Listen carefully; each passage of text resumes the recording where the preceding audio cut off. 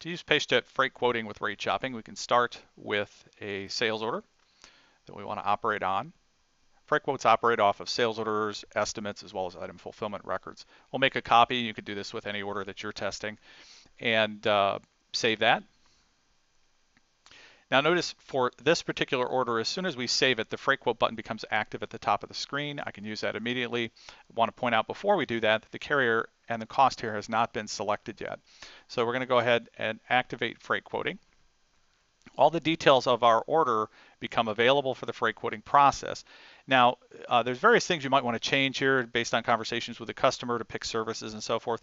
One key element is this detail down here, the package information. So based on the items in the order, Pacejet has a smart auto packing feature that will inspect those items and arrange them in containers to try to help you get a better freight quote for your customer. So you can see here it's determined that a medium-sized box, which was going to weigh 33 pounds, and a small box, there was just one extra item that needed to go in a different box, are how we're going to pack this for quoting purposes. So all we need to do now is run the quote.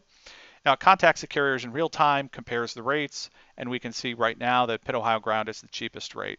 Now we could wait for other carriers to report in if we want to maybe see if there's a lower cost option, or we can go ahead and select the one that's under the green tab, which is the lowest cost. Now when we do that, we get a confirmation page just so we can see exactly what we did. Shows us that 2 containers were quoted. Here's the various service fees and the bottom line price that was recorded.